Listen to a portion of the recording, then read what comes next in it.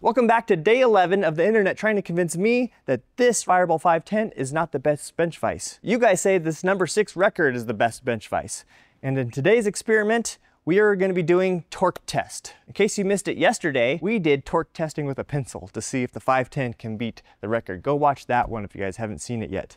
But today we're going to get real scientific. We're going to actually pull out the torque wrench and do this properly and see the real difference between the two vices. This is the real information we want. How much pressure can these vices put together? So I'm going to be using a probe, a load cell, and this funky attachment, and we're going to make the number 6 go first so I can put a socket on it. The load cell in here, 100 foot-pounds, everybody knows the rules.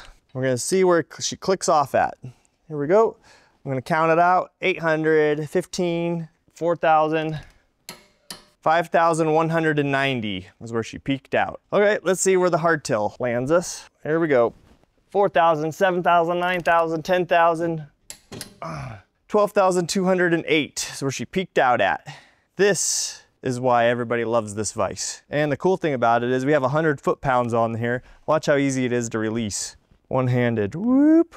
So as you can see, the hardtail vise really outputs a lot of force. Now here's where I think the confusion comes from everybody saying the number 6 vise is one of the best. So when this vise comes up to a full stop, you probably feel like you're putting in thousands and thousands of pounds, right? But realistically, this vise is actually really weak. And there's one of the reasons why there are probably a lot of them still around. They just don't have a lot of clamping force, right? So, but they make you feel like you've clamped a lot. And I want to demonstrate with just this simple C-clamp. I know that this C-clamp can output more than this vise with this little tiny handle. Let me show you. We're just gonna clamp this probe right to the side of this table, right? Okay, here we go, cranking it up. 500, 800, 2,000, 3,000.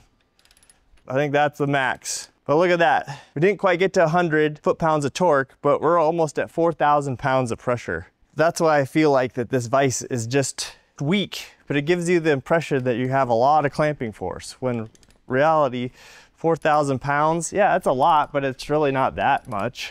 C-clamp can produce that kind of force pretty easily. All right, so that concludes day 11 on torque test with these two vices.